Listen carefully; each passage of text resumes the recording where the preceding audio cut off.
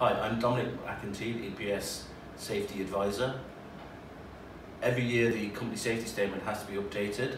This presentation is going to run through the main changes to the company safety statement for 2019 to 2020.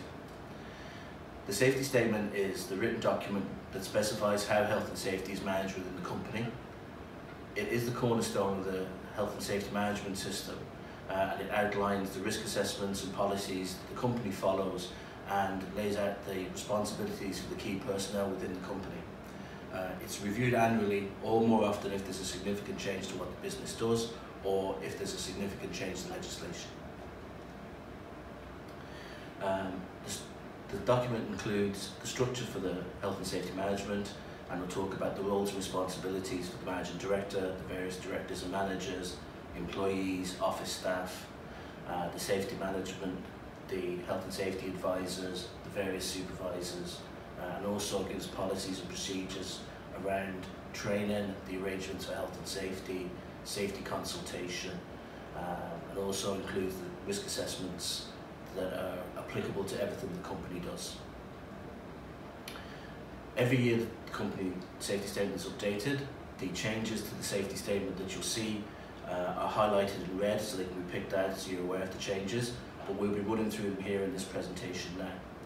In relation to the structure of the company, the main amendments are Iggy Harron has been changed, his role has been changed, so he's now responsible for small contracts nationwide in addition to his previous responsibilities, and Patrick Buckley is now down as managing or responsible for marketing and communications within the company. Here we have the company organogram where it's all laid out for everyone to see. The various line management structures, who's responsible for what elements within the company, and which directors are responsible for those functions. And you can see Patrick is there as the managing director, and the various directors then below that with a breakdown of their structure for their business unit. One of the main changes we've had to the safety management structure, which is included in the safety statement, is that in the past we had an online database for our legal register which laid out what legislation we had to comply with and how we were going to comply with it. We've moved away from that now, and we have a legal register that's maintained by the HSQE department, and it's on the company intranet, and you can see in the screen there where it is on the intranet. It's highlighted there as ROI legal register. What else has changed within the document? Well, in relation to PPE, there was an assessment carried out of the workshop to see what the exposure was to harmful fumes from welding. Welding fumes have been recently recategorized as a carcinogen, so there was an environmental assessment carried out to see what the levels of exposure were. They were well within the safe levels, but as a precautionary principle, just to make sure there's no issues for anybody, portable LEV is being made available to everyone in the workshop, so that if they are welding and they think their fumes are excessive, they can put the extraction on and reduce the levels to a comfortable level for them. The permit to work systems, in operations, there's an operations health, safety, quality, environment plan that's been prepared, and within that plan there's a permit to work system and booklet that includes all the permits that need to be used in operations. The risk assessments have to be updated annually as the safety statement is updated, so they were all updated and reviewed, and the main changes are the risk assessment for roadworks, T15 has been changed and amended because there's been changes to Chapter 8, the document that manages roadworks and lays out how it's managed.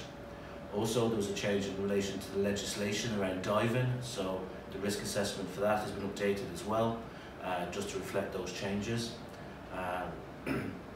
Also, in relation to the workshop risk assessments, they've all been updated and reviewed. The reference to the general public has been removed from them because no public should be in the workshop, and also the risk assessments where they mention personal protective equipment, they've all been updated and upgraded following consultation with the staff in the workshop.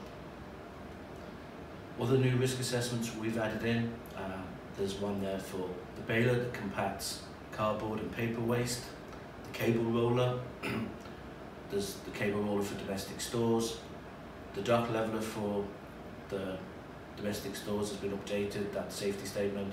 Also, we've added in risk assessments for loading and unloading, pump testing to make sure that when we're testing pumps it's carried out correctly to a proper procedure, power washing, again to make sure we have a proper procedure in place for that, managing spillages, because we have had a couple of incidents where people have spilled things, so we want to make sure that that's managed correctly. We also had a significant near miss around a walkway that collapsed on one of the operations sites, so there's been new risk assessments added in the worker height section for working on grid walkways, and also for the use of ladders in the domestic stores.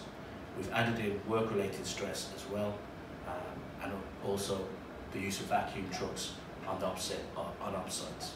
These documents are found in the health and safety section on the company intranet. You can see they're highlighted there in the red boxes.